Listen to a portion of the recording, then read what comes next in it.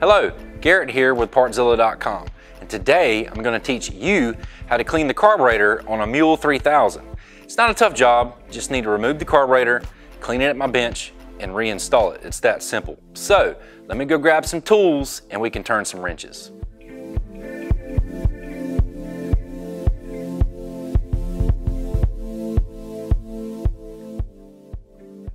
First step is we're going to lift the bed all the way up. That way it'll give us access to the carburetor. Then we're going to remove the 7 10mm bolts that hold the top cover in place. This plate basically just braces the carburetor to the intake manifold. But before we do that, we have to remove part of the throttle linkage. That way we can slide the plate off.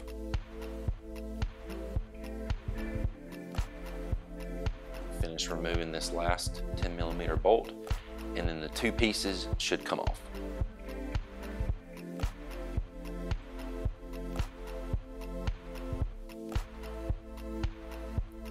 Now we're going to disconnect the remaining part of the throttle linkage from the carburetor and move on to our choke linkage. It's held in place by a 10mm bolt. Don't forget to disconnect your spring and unhook your lever from the arm.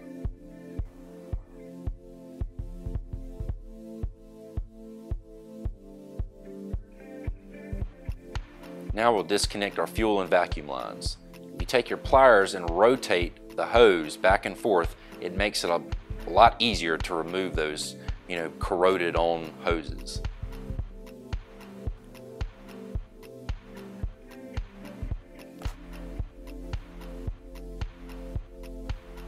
And now we'll remove our airbox cover. It's held in with 4 10mm bolts as well.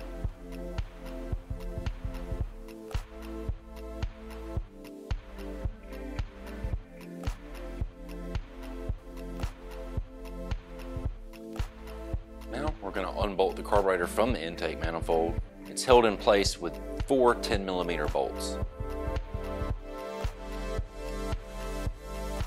Now we're going to disconnect our breather hose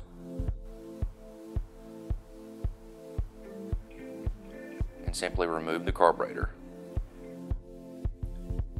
And now let's take it to our bench. But don't forget to plug the intake manifold with rags. That way no shock debris can possibly get in and damage your engine.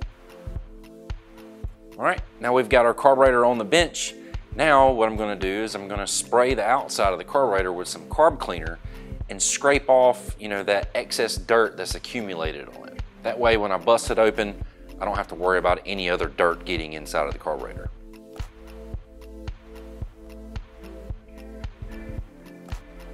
Now we're going to remove the old gasket, and do that by taking my time, spraying it with carburetor cleaner, scrubbing it with a brush, and using a gasket scraper. But be careful not to gouge the mating surface of the carburetor.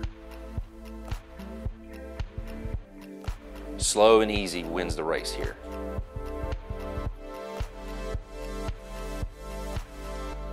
And it's a good idea while we're cleaning it to spray all our inlets and outlets on the outside of the carburetor and let them set while we rebuild it. Next up is removing the float bowl. It's held in place by 4 Phillips head screws. Be careful removing them because there's a good chance that they may be seized in place, so it might be a good idea to get you an impact driver.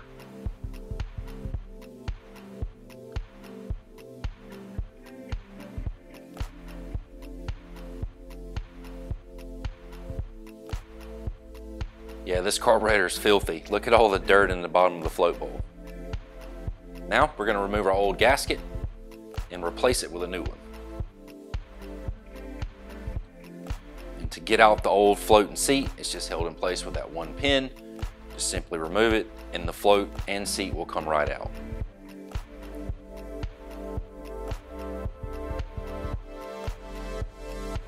Now we're going to remove our 2 pilot jets. Just use a flathead screwdriver and they'll come right out.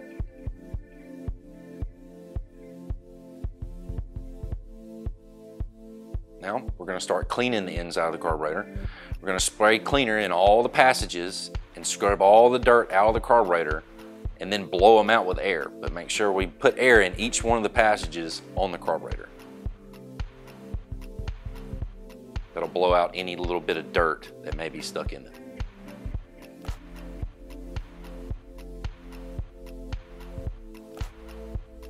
Next up is pre-cleaning the float bowl. This one's really dirty, so I'm going to hit it twice. Now we're going to remove our main jets. They come out the same way as we did our pilot jets.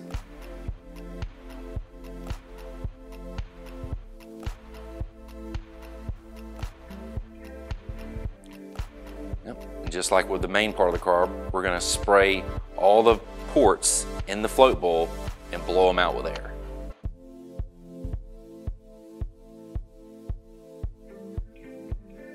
Now it's time to install the main jets.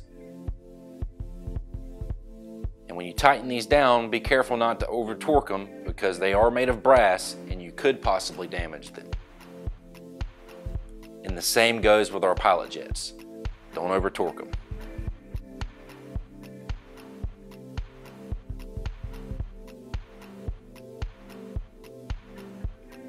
Now it's time to put our float and float set together. Just slides on just like that. And install it into the carburetor. And then slide our pin back in place.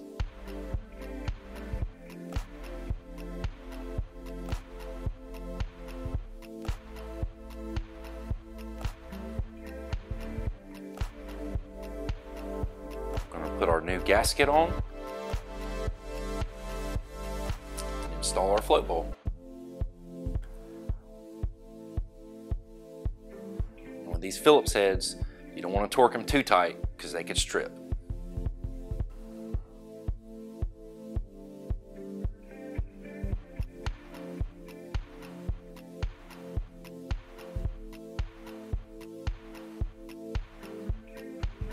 Here's the last step in cleaning the carburetor. We're going to mount our new gasket in place.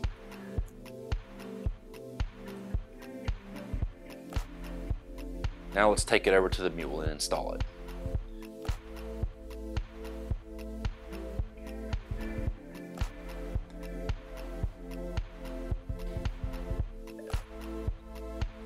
Okay, to install the carburetor, all you do is simply reverse the steps you took in taking it off. So we're going to start by mounting it in place with the 4 10mm bolts.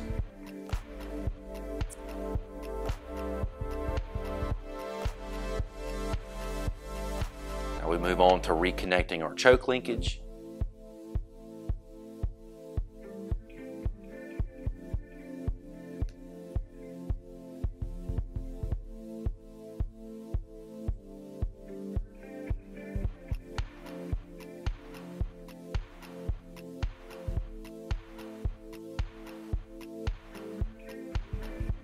Don't forget to hook up your spring for the choke linkage or else your choke's not going to work properly.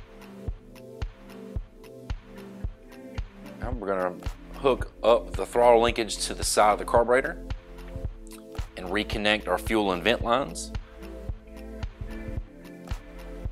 Make sure all your clamps are in place, that way we don't have any fuel leaks when we go to start it back up.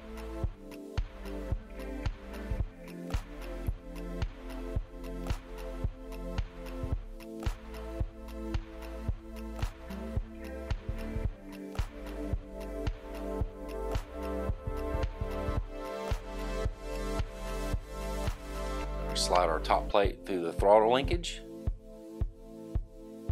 and remount it with the 7 10mm bolts.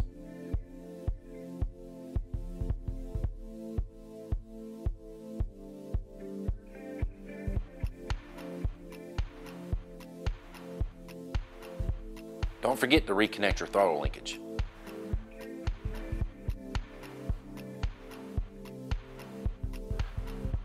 Now our last step is installing the airbox cover.